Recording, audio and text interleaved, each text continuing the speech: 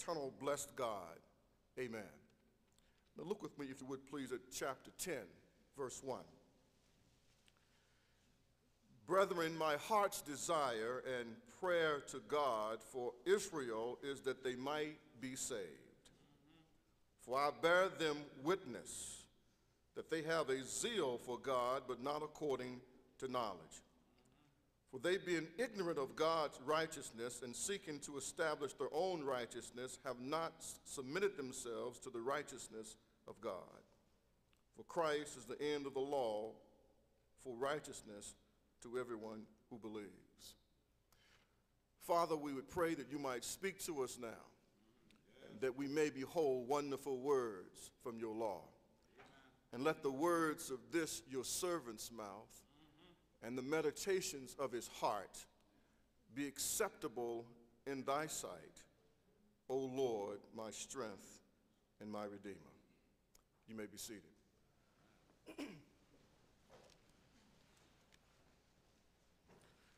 I want to share with you this morning a part of a presentation that I gave this past Friday evening, and I want to share it in the context of the church and what our response should be as the church. And I'm going to ask that you would listen very closely and very attentively and give me time to develop this case that we're going to make, that I might share as to why we have a Christian response in this situation. And don't allow the title to cause you to turn off your mind and not have an ear to hear. Will you do that for me? Just have an ear to hear what God might have to say to you. The title that I chose for this presentation that I gave was Crisis in the Black Community in West Virginia. Does anyone care? Crisis in the black community in West Virginia. Does anyone care? One of the things that I get the opportunity to do a couple of times a week that brings me great joy, and I have a lot of fun doing it, is I go to two elementary schools, Piedmont and Glenwood. On Tuesday and Thursday afternoon, I have about 25 or 30 youth that I work with, elementary age kids, in a character education class. And when I can't go, my faithful compadre, Brother Greg Schaefer's, go in my place. I am amazed, truly amazed at these young people's interest in wanting to learn and how they can learn the definition of words like character and leadership and integrity and use them in sentences. And when we give them assignments, they come back the next week, a whole week has passed, they come back the next week with their assignments, eagerly to share what they've learned. Something interesting happened the first day I went to Piedmont Elementary. I didn't know that my main man, Melvin, was a student at Piedmont. And so when I walked in the door of Piedmont Elementary School, I heard this voice, Pastor Watts! And I said, surely not. And I turned around, and it was Melvin. And he went on to say that that's my preacher, that's my pastor. And I go to the church that he attends. And he wanted to tell everybody he knew my wife and my children and my whole family. The next Sunday I saw Master Melvin. He came up to me and he said, don't come back to my school anymore. I say, well, Melvin, why not? He says, because it embarrassed me. I say, well, Melvin, had you not told people that you knew me, I would not have told. And I said, let's practice this. If you don't tell, I won't tell. And so people won't have to know that we even know each other. That's a true story. We had a great conversation over that issue. But I'm amazed at these kids. Their minds are like sponges. They're eager to learn. They are quick. They are sharp. They're moving and jumping all over the place. And so then I am somewhat appalled when I received the report, the disaggregated data that shows that there's a significant achievement gap between black and white kids in Kanawha County schools, because Piedmont and Glenwood are probably the most densely populated schools with African-American children in the state. Over 80+% at both of those schools. And the classes that I have, 90% of the youth that in the 21st century after-school program are African-American children. But a few years ago, the Office of Civil Rights came to West Virginia. They audited select county schools, and they cited Kanawha County and they cited Raleigh County for the overrepresentation of African-American youth in special education, learning disability, behavior disorder, mild mentally impaired, etc. Overrepresentation, disproportionate overrepresentation, and an underrepresentation in the gifted program. And to Dr. Duren and Kanawha County Schools' credit, I credit them and I applaud them for taking seriously this citing and doing some investigation and going back and doing some retesting. And when they went back and looked at the situation again, what they found is there are many African-American students that had scored high on the Stanford 9 test that's given to students grade 3 through 11, but for some unknown reason, they were not tested for the gifted program.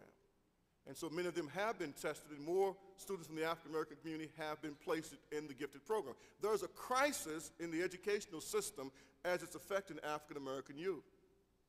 The disaggregated data compiled by Dr. Duren's office shows that on all the standardized tests given by Kanawha County School, the Stanford 9 grades 3 through 11, the 8th grade Explorer, and the ACT and SAT college entrance exam, there's a huge disparity in performance, as much as 25 percentile points. For African-American males, they test about at the national average in the 3rd grade, and they lose ground all the way through till they graduate. They fall further and further behind their peers, particularly in reading comprehension and in mathematics. On the ACT and the SAT test, it doesn't get any better.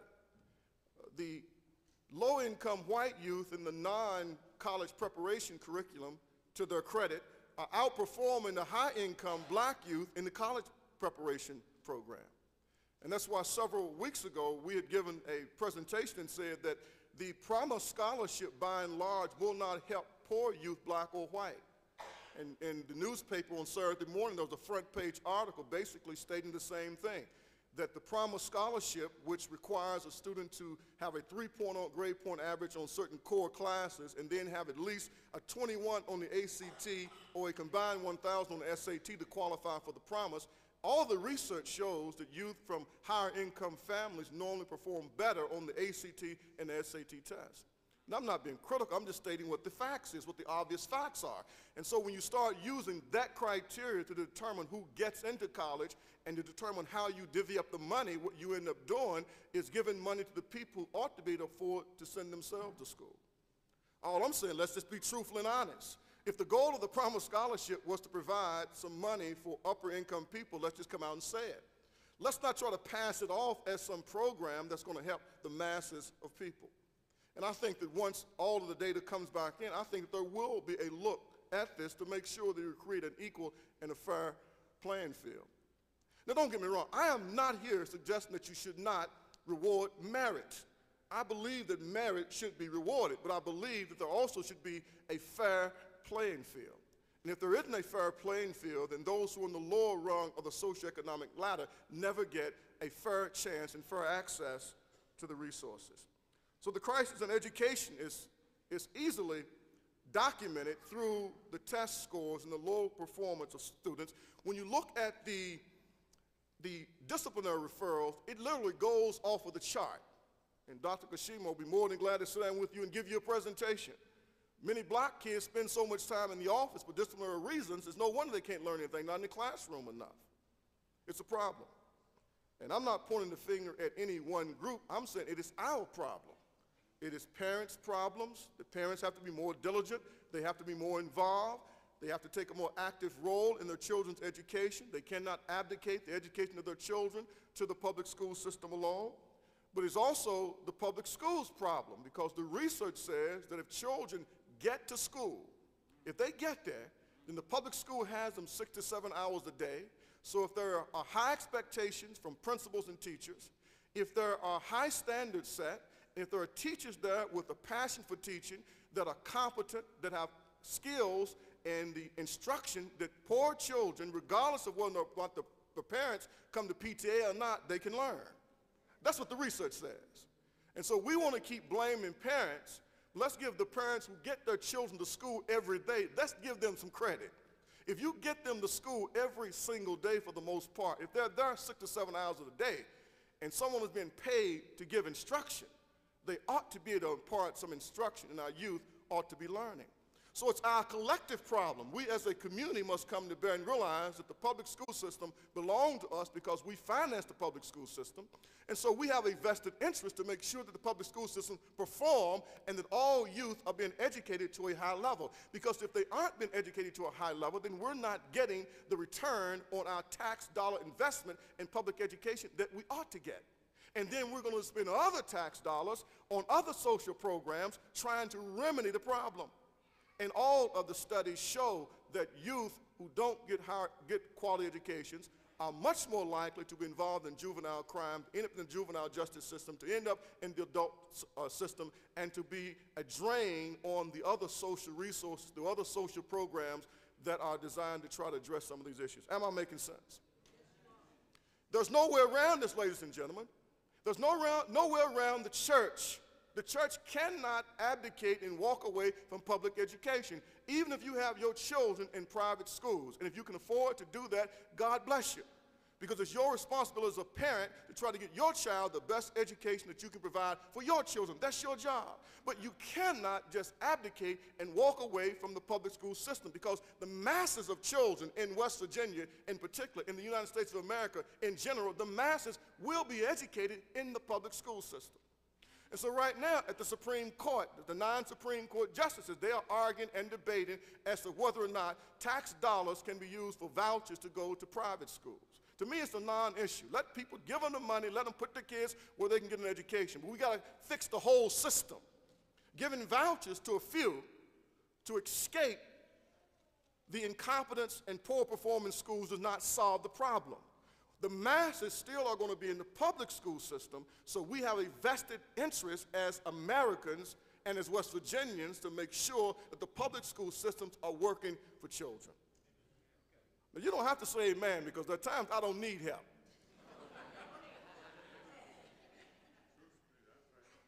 Crisis in education.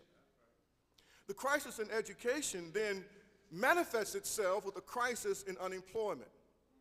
Several years ago, we did extensive research on the unemployment system in West Virginia and how unemployment data and statistics were put together.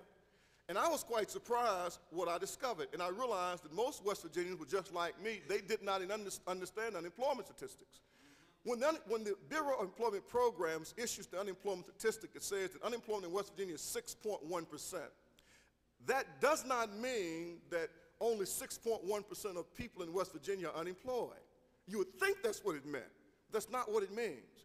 The unemployment statistics is calculated basically by the people who are seeking employment through the Bureau of Employment Services, and those people who are still drawing unemployment benefits. So once you stop drawing unemployment benefits, they stop counting you. So the only people that get counted for unemployment are the people who are still actively seeking employment and the people who are currently receiving unemployment benefits. Are you following me? So what you have is the true unemployment rate is significantly higher than what they report. For example, if I never draw unemployment, then I never get counted as being unemployed. If I never work, I never get counted as unemployed. If I draw welfare, I'm never counted as unemployed. The only people who are counted in the unemployment statistics are those people who have been employed, who are now unemployed and drawing unemployment benefits, and who are still reporting to the employment office seeking employment. So the unemployment rate, all it really does, it tells the business community how difficult it's going to be for them to hire people from the pool of people who are really looking for work. Now, we challenged those statistics, put together a report, and submitted it to the former governor, Cecil Underwood. The director of research and programming, now retired Dr. Ed Merrifield, wrote a letter back, and he says, Reverend Watts is right. The unemployment rate totally misguides, misdirects, and it masks the true unemployment rate. And he went on to say, particularly for African Americans. Merrifield then went back for 3 years, analyzed all the unemployment data from 95 to 97, wrote back and said that during that period of time, even from our data, the unemployment rate for blacks was probably 2.5 to 3 times higher than that what we reported. The unemployment rate for black youth, as compared to the national average, the national unemployment rate for youth is about 14 to 15%. The unemployment rate for white youth in West Virginia is about 27%. The unemployment rate for black youth, Dr. Merrifield, I'm not making this up, Merrifield said it's 50%, if not higher. and no one is talking about it. So it's only natural that if there's poor education and low performance in the schools, then people then have difficulty finding and maintaining gainful employment. But it doesn't stop there. You got to trace the dots. So a crisis in education, a crisis with unemployment, which leads to a crisis in the criminal justice system. The United States Census in 2000, this is census data now, I'm not making this up, go to the internet, check it out for yourself. They reported that in the state of West Virginia, African Americans make up roughly 3.2% of the state's population. There are about 56,000 African American people in the state of West Virginia, about 3.2 of the state's 1.8 million population. However, African American people comprise 33% of everybody in prisons and jails in West Virginia, and no one is talking about it. 33%. And only 3.2% of the state's population, and it's not being discussed.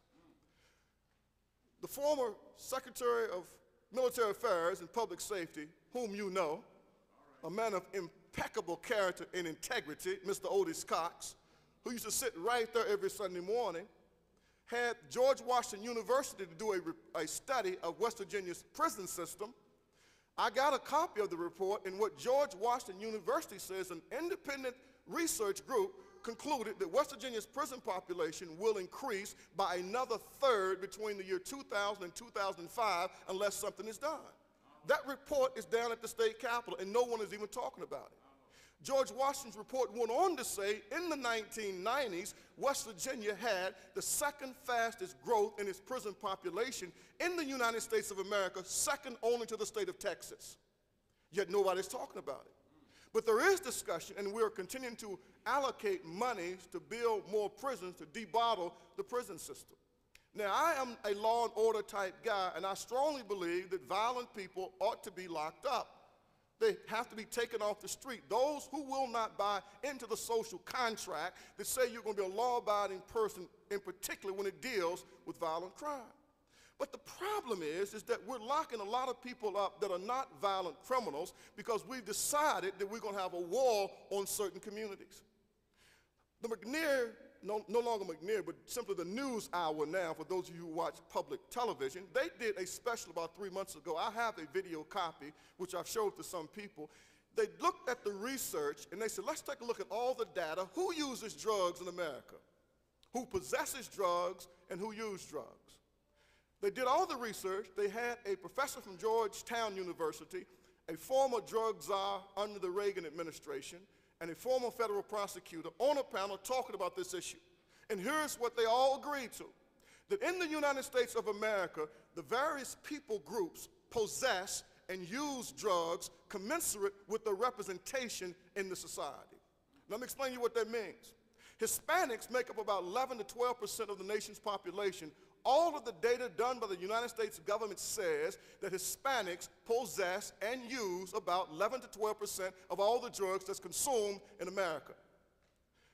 African Americans comprise 13% of the nation's population. The United States government says that African Americans possess and use about 13 to 14% of all the illegal drugs in this country. The Caucasian community comprises 70+% of the nation's population, and the United States government says that Caucasians use and possess 70+% of all illegal drugs in this country. Now, you would think that if people are possessing and using drugs at that percentage, there would also be the same representation in the criminal justice system, but it ain't so. Of everyone that is arrested for illegal drugs, blacks comprise 35% of all arrests, 54% of all convictions, and 70% of everybody who goes to jail for possessing illegal drugs. And that's all done under the auspices of the United States government war on drugs. Now, someone has to speak to the truth to this issue. I'm not condoning drugs. I'm not saying that we should be easy on drugs, but I'm saying we need to know the truth about what's really taking place. Let's have a single law that applies to everybody. Let's not have a double standard that says if you possess crack cocaine, 5 grams, the equivalent of 2 10-cent pieces, that's 5 grams. Under the United States mandatory minimum sentencing laws, that will get you 5 years in federal penitentiary. Now, will the lawyer say amen because you know I'm telling the truth? It requires it requires 500 grams, 100 times more white powder cocaine to get the same sentence. Now, what sense do that make? You have to start out with white powder cocaine to get to crack rocks cocaine. However, because crack is the drug of choice for poor people in inner cities, Hispanic and black, it receives a stiffer sentence. And whereas white powder cocaine is the drug of choice for middle class, upper middle class, and wealthy blacks, Hispanics, and whites, it gets a different sentence. And so the war on drugs is nothing more than a war on poor people. And so what we end up doing is incarcerating poor people disproportionately. And in inner city communities, poor people are disproportionately black and white. Now, don't take my word for it. Just read the Charleston Gazette newspaper and the Charleston Daily Mail, and every time they do a drug bust, 8 to 9 times out of 10, it's in Orchard Manor, Washington Manor, Roseburg Circle, South Park, Institute, Dunbar Bottom. Why aren't there major drug busts in South Hills, Cross Lanes, Edgewood, and Kanawha City? Because we've chosen to only police drugs in certain communities. And if we only police drugs in certain communities, we're only going to arrest people from certain communities. That's just the truth. As hard as it might be to digest, that's the truth. And so that is why when you look at the criminal justice system, you got a crisis. 33% of all those incarcerated in jails and prisons are black. Carol Shallop of the American Friends Service Committee, a white lady, got money from the Charleston Public Safety Council and from the United Methodist Church to do a study of West Virginia's juvenile justice system. All white people did this study. No black people were involved. They came and interviewed a few of us. She came back with an independent study, and here's what she came up with: that West Virginia has the highest overrepresentation of juveniles in of minority juveniles in the juvenile justice system than any state in the union by percentage. West Virginia has an index of 5. The 1.8 is considered high, and we have a 5. The index is calculated by taking the number of youth in the juvenile justice system and then dividing that by their percent representation in the population. And so at every level, arrest, detention, transfer to adult status, incarceration, overrepresentation. In Charleston, black juveniles make up 22% of Charleston's juvenile population, yet in 2000 they comprised 52% of all juveniles arrested in the state. There's a crisis, ladies and gentlemen, and we just can't ignore it and act like it doesn't exist. And this has all been done in the name of the law. And the law allows for it to be done because the law is not impartial and is not being applied consistently across the board. I had a parent from George Washington High School now, a white parent, correct that, John Adams Junior High School, came to me, and this is what she said. She said, I'm going to put my child in Stonewall Jackson Middle School. And I said, wait a minute, don't you know the reputation that Stonewall has? Don't you know the problem that Stonewall has? I said, John Adams is the elite. It's the creme de la creme. It's the top junior high middle school in the county, maybe in the state. She says, those people are living in denial. I said, what do you mean? She says, there are drugs up there, there are things going on, but nobody wants to come to grips and address those problems, the problems that exist. Now, I'm not throwing rocks at folk, but at some point, we gotta be open to the truth. I'm a truth seeker, and wherever it takes me, I'll go. If it indicts me, I'm indicted. If it indicts my community, then my community is indicted. And I think my message for my community is harder than any other message I have to give about self-discipline and responsibility and independence and doing for yourself and not walking around with your hand out begging people for stuff and taking control of your own destiny. That's the message we have for the community. And we don't let up on it, but at the same time, you must speak the truth to power. Because there are people in high places who are implementing laws that are wreaking havoc in the community. And unless we are educated, unless we understand really what's going on, then our community is going to be destroyed. And this really isn't a black-white issue. This is a community issue. This is about our youth issue. This is about our community issue. Don't take my word for it. Call Dr. Hammonds, one of the preeminent economists in the state of West Virginia, who gave a presentation several months ago at the Charleston Marriott. He talks about West Virginia having one of the highest out-migration rates of any state in the union and one of the lowest immigration rates, and the people that leave our state are the fairest and the brightest. the most intelligent and the most educated and the best trained. And so what is left behind are people with less education and less skills. My friends, what I'm saying to you is that if we don't develop the population of people that are left behind, if they're not getting good education to where they get the skill sets they need to fill entry-level jobs, if we keep filling up the juvenile justice system, we keep making people convicted felons, we're not going to have people to fill jobs. We won't be able to attract businesses to come to West Virginia and set up shop if you have a decaying educational system and if you have an illiterate, uneducated workforce. Does that make sense to anybody? And so what ends up happening is those of us who remain, our tax is going to go up. Now I'm going to tell you the truth and what politicians won't tell you. The reason we got to have video lottery and video poker, we got to do that because we can't raise enough taxes to take care of the social infrastructure. Because we don't have enough people with the skill set that are making enough wages to pay taxes. Can anybody else figure that out? And so we've got to manipulate money out of people.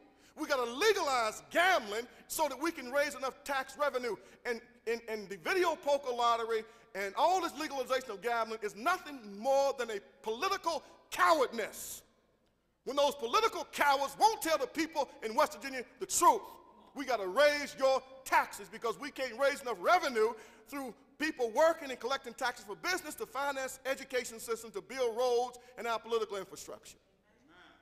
I'm a prophet, ladies and gentlemen. I'm a prophet, and the truth must be spoken.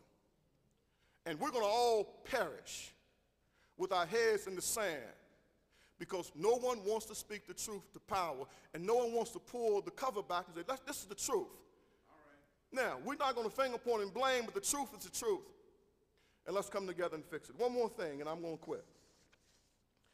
Not only is there a crisis in education, a crisis in unemployment, and a crisis in the juvenile justice and the criminal justice system, there is a looming potential health crisis that's not even been discussed. This is not my data now. This is from the West Virginia Department of Health, a report that was sat on by the West Virginia Department of Health for months because they didn't want to release it because they didn't have a response to that report. In the state of West Virginia, blacks die from diabetes at a rate 100 times higher than those of whites. Black homicides are 4.5 times those of whites. Black men die from prostate cancer 100% higher than those than whites.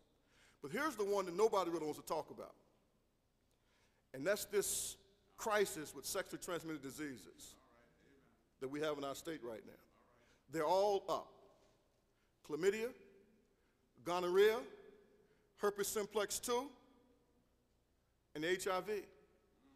According to the Western Department of Health, in the African American community, 18% of all reported AIDS cases were blacks. Blacks only make up 3.1% of the state's population, but 18% of all reported AIDS cases. 39% of all reported HIV positive cases. 47.5% of all reported gonorrhea cases. And 16.4% of all reported chlamydia cases. Let me just tell you something you can think about this one. Now, see, the easy thing to do is to conclude that blacks are more sexually promiscuous than whites. But if you know anything about statistics, and you look at the mere numbers, to get that type of overrepresentation, every black person in the state would have to be sexually promiscuous. And we know that isn't true. No, there's something there that's not been discussed. I'm going to submit to what I think the problem is, and if someone corrects it, I'm going to hold to this position. This whole HIV thing, what I believe the contributing factor there is that there are more black people that come into this state from urban areas, Philadelphia, Washington, D.C., New York, Atlanta, and some of these other places. And we know that the people coming in from these urban areas are part of the drug cartel. And so many, I'm going to indict my own folk here now, many of them are black. Most of the drug dealers coming in from Chicago, Philadelphia, Pittsburgh, they're black. And they're coming into the community where there's a high HIV case. I believe that many of them are bringing the HIV virus in as they mate with young men and young women in the community, and that's why we see this pathology first disproportionately represented in the African American community. Now, I don't go to the town center mall much. I haven't been there in 2002, only went twice in 2001. But when I'm walking the streets of Charleston, what I see is a lot of black and white kids don't have the same racial hang-ups that some of us had. And so what we found, we have a lot more interracial dating, a lot more interracial marriages. So if there's a problem in the African American community, it won't stay there. When the HIV virus pops up into these hollers and these creeks in these rural communities where people don't get preventive diagnostic health care, we very well could have a major epidemic on our hands. But while we got our heads in the sand right now, because the numbers are high in only the black community, and no one really is that concerned about it. What I'm suggesting to you is this thing can easily jump over to the broader community, and then we will have a major health crisis on our hands. I'm not a prophet of doom. I'm just one who's looking at the numbers and the statistics and trying to take them to a possible logical conclusion and saying, someone correct me if I'm wrong, because I'm open to being corrected. But these are not my numbers, they're not my statistics, and it's not my data. I don't think that it is irresponsible to deduce that if a pathology exists in one community, we got a couple of doctors in here this morning, if you have an infectious virus in one community, if it's not addressed while it's in that community, what keeps it from spreading to the population at large? Now, someone help me to understand how we're going to keep it from happening if we don't talk about it. And if we don't mobilize a strategy to try to address it. That's all I'm suggesting. So we got a crisis on our hands. We got a crisis in education. We got a crisis in the criminal justice system. We got a looming or potential crisis with the healthcare system. We have a crisis on our hands. Does anybody care? I believe some people care. And I believe that the people of God care. And I believe that Christian people really and truly care. And what it's going to take is a Christian response. The church postulating biblical solutions that are anchored in the truth of God. The people of God getting involved to make a difference, to show people the way. It's going to take more than just preachers like myself ranting and raging and worrying out loud about how bad things are. It's going to take people rolling their sleeves up and say, look, I'm going to get involved somewhere. I'm going to make a difference somewhere. I'm going to bring to bear the standards of God's kingdom.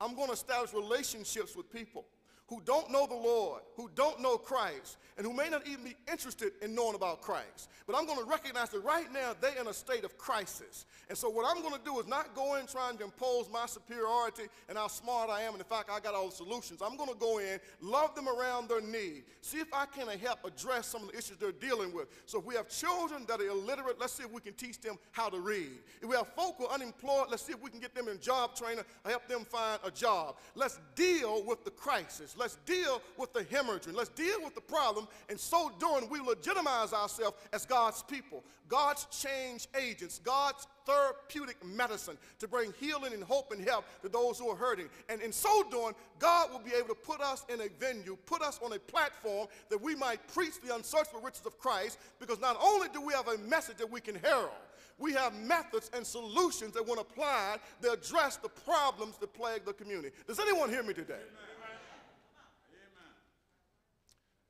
The Apostle Paul, I'm going to stop right here. In Romans chapter 9, this is the great Apostle Paul, the greatest of the New Testament theologians. In Romans 9, he's writing this great theological treatise. He's writing to the wealthiest church of the New Testament, the church at Rome, that Roman cosmopolitan city where the great philosophers were. There was wealth and there was affluence. But he writes to them and says, I'm not ashamed of the gospel of Christ. It's the power of God unto salvation to everyone that believes, to the Jew and also to the Gentile. Paul was called by God and Christ themselves, to be the apostle to the Gentiles. Is that not correct? Am I not biblically accurate? On that Damascus road, the Holy Spirit informed Paul that he was going to preach the gospel to kings, to potentates, but his ministry will be primarily to the Gentiles. Now, a preacher and a prophet, and this is what people don't understand, you don't get to choose your assignment. Your assignment is delegated to you. There are things that I say I don't want to say, because I know that there are going to be people that's going to be upset, they're going to be mad. I'm going to get more criticism from both the black and the white community. But I don't get to choose the assignment. The assignment is given to me. The burden is pressed upon my heart. And there are times that if I want to sleep at night, I have no option but to discharge the message that God has put into my heart. I may have gotten 2 hours of sleep last night because I knew how that some of you would be looking at me when I shared these things. But this is something that has to be said. It has to be said in the context of the people of God to understand. There is a crisis in the land. We have the antidote. We have the solution. Now, if we're honest enough to accept the truth and nothing but the truth, so help us God. If we humble ourselves under God's mighty hand, then God will give us the wisdom. He will give us the solutions to address some of the problems. Now, we're not going to fix everything, but we can create an oasis in a desert land. We can create a refuge in a hostile place.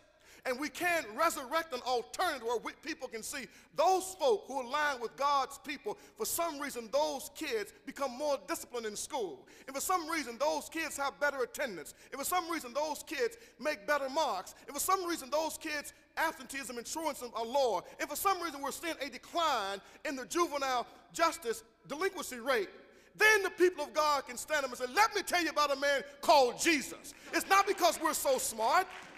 It's not because we have all the solutions and the answer, but we believe that there is a balm in Gilead. We believe there is a physician there, and we believe there's a God that still sits high and still looks low, and there's a God who would empower his people with wisdom and with strength and with might and help his people develop the strategies that they need to bring to bear biblical solutions so that God can be put on display and God can be glorified. Amen.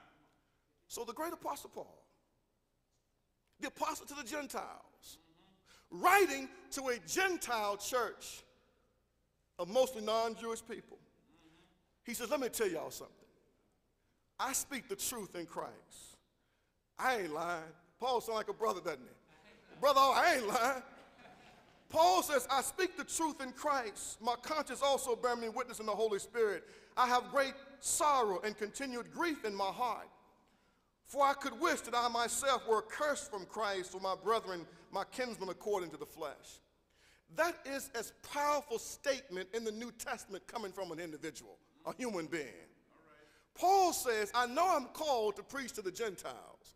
I know that God has commissioned me to raise up Gentile churches and Gentile converts, but Paul said, I was born of the tribe of Benjamin, in the stock of Israel. Paul said, I'm a Jew. That's what I was born to be. That's my cultural heritage. And he says, I cannot look at the people according to the flesh, my kinsmen according to the flesh. I cannot see such a negative pathology and my heart not be weighed down. So Paul said, I see my people under the oppressive regime of the Roman government. I see them entreated like animals, beasts of burden. And he said, it weighs my heart down to think they're going to die and go to hell too. They're going to live in hell on the earth and die and go to hell too. So Paul says, I bear you record. I'm speaking the truth in Christ. I'm not lying to you. My conscience bears witness. Paul says, if it were possible, I would be accursed, he says. I'll go to hell if it were possible. So the Jews could be saved. Now, I told y'all a couple of weeks ago when I get to heaven, I'm going to ask Paul about that. And did he just say that because he knew it wasn't possible? And as I told you last week, I'd preach the gospel in hell if you give me a round-trip ticket. Then in chapter 10, as we close, he says, brother, my heart's desire and prayer to God for Israel is that they might be saved. Is that they might be saved. Understanding the pathology, understanding the negative forces, understanding the crisis in and of themselves, and getting all emotional about it does absolutely nothing. Amen. When you understand, at the end of the day, people need to be saved. They need to know the living Christ as the one who's forgiven their sins. Then you know their name is written down in the Lamb's book of life. And so as you're trying to address the educational issues and the criminal justice issues and the unemployment issues and the health issues, don't lose sight of the salvation issue. At the end of the day, it's all about trying to create a relationship whereby you can share the gospel. So Paul says, my heart's desire and prayer to God for Israel is they might be saved. For I bear them witness, they have a zeal for God, but not according to knowledge. For they're being ignorant of God's righteousness and seeking to establish their own righteousness, have not submitted themselves to the righteousness of God. What are you saying, preacher? What I am saying is that we have a unique opportunity as the Grace Bible Church. A unique opportunity as the Grace Bible Church to show that black folk and white folk, the sons, granddaughters, great-granddaughters of ex-slaves and ex-slave owners, can come together, find common ground at the cross of the Lord Jesus Christ. And whether we agree on political ideology or not is irrelevant. If we agree on who Jesus is, and if we agree that Jesus has a great burden and a great compassion for those that are lost, and if we can agree that we have a mandate of the Lord, that we're not making up pure religion and undefiled for the Father, James says in James chapter 1 is this, is to visit the widows and the orphans in their affliction and keep yourself unspotted from the world. That if we understand the mandate of Jesus, that this is not the great suggestion, this is the great commission. And that we together can joint venture solutions to the pathologies in the community, and in so doing create opportunity to share the gospel of Christ, and people might come to know the resurrected Christ. Don't misunderstand. I learned something a long time ago, and I'm a man that's seeking the truth. And a wise old black fellow told me something I never will forget. It marked my ministry. And I was sharing with him my great pain over the condition of the African American community. And he said, young blood, just promise me this one thing, that in your zeal, you won't stumble over a white person who needs help, trying to get to a black person that needs help. I think my work speaks for itself. That our commitment is to people that need help. Amen. But when you target the inner city communities, what you find is it's disproportionately black.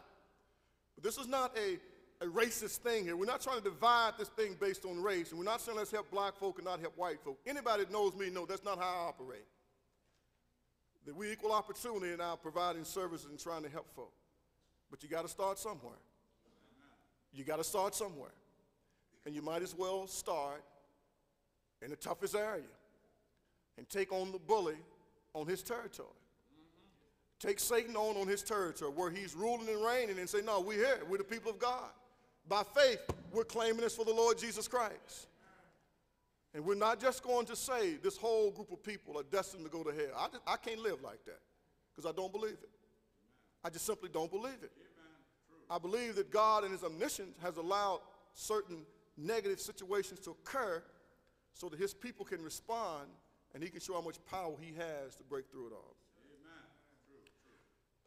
Come back next week and we'll talk about the rest of the story and about what we believe that God has orchestrated, a unique opportunity for us. As I share with the Wednesday night Bible study, I believe that Grace Bible Church is strategically positioned to be God's special forces. You know, I love this military stuff. I wanted to go to West Point, but they wouldn't let me in. But I love this military stuff. Not this Rambo stuff, but the real military stuff. And one of the most incredible group of people in the United States of America, the United States of America's Special Forces. These guys are trained machines. And they're the guys that they send in, and women. They send in to Afghanistan to set up. They're the people down in the Philippines. And they're the ones they call in summons. They're like Saddam Hussein's elite guard.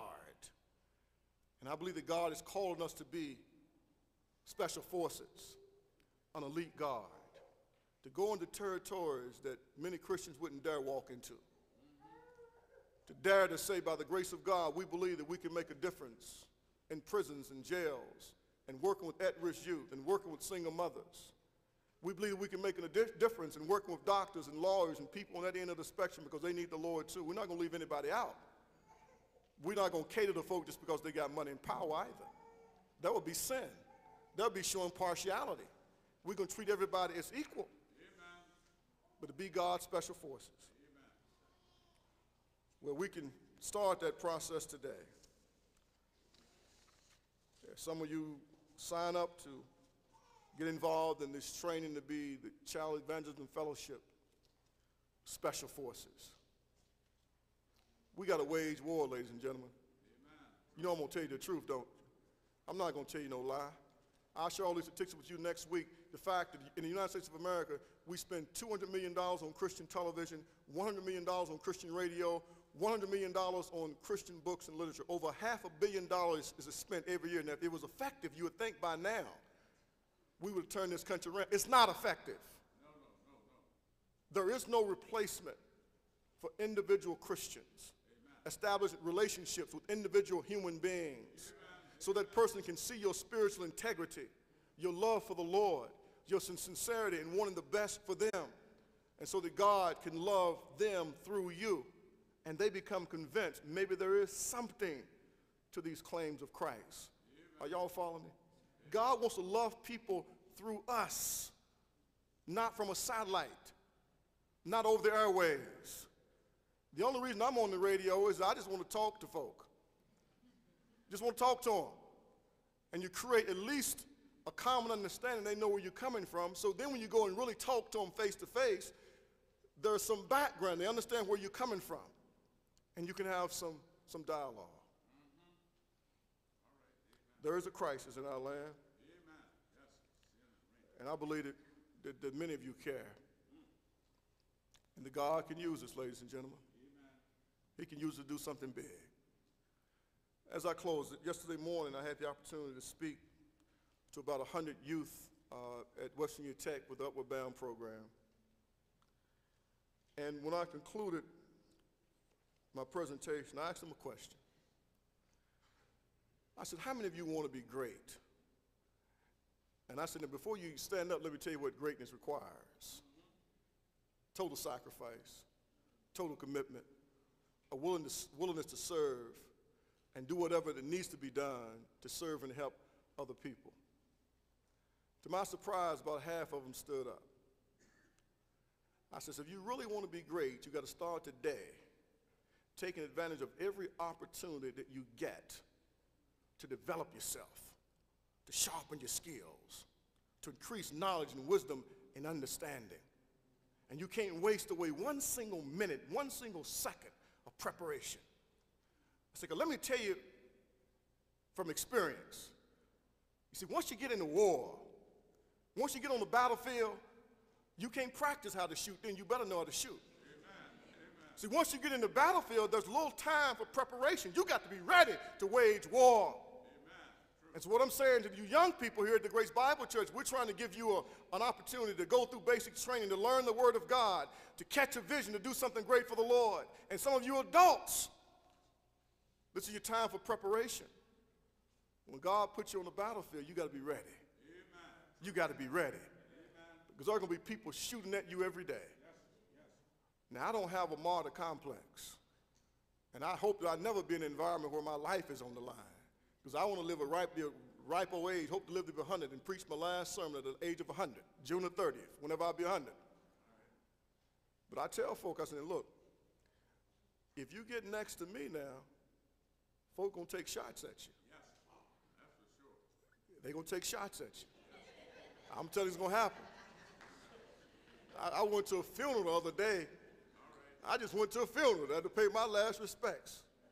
And the preacher, God bless his soul, he got up and half his time he was preaching at me.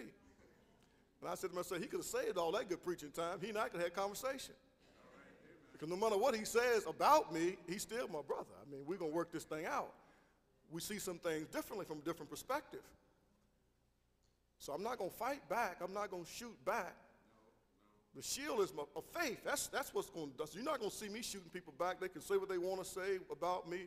They can say it. Sometimes it hurts, sometimes it doesn't. But I've decided I'm not going to shoot back. I'm not going to fire back, because if I fire back, I might hit the wrong person. You see?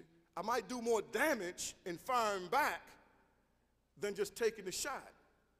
And if my faith is strong enough, and if I got enough warriors around me, and if we got a fortified testimony, then we can take some hits. Amen. Any good warship got to be to take some hits. Any good battleship got to be to take some hits and still maintain the struggle and be in the battle. Amen. But the struggle is sweet. And the victories that we won are potentially great. And I'm calling for soldiers this morning. I'm calling for soldiers. If you want to be on the Lord's side, if you want to unite with us as we try to wage war the Lord's way, winning souls in this community, and training them up for the Lord. I just want you to stand up. I just want to say, if you want to be counted, we're not going to put nobody out who's not interested. Don't get me wrong. You're still a member of Grace Bible Church. You're still in good standing. We're still going to take care of you. But I want you to give you an opportunity this morning that if you want to say, Pastor, before you, God, angels, and witness, and I want to be counted this morning, that I want to be a part of God's elite army, of God's special forces. Just stand before the Lord. And I want to pray for you.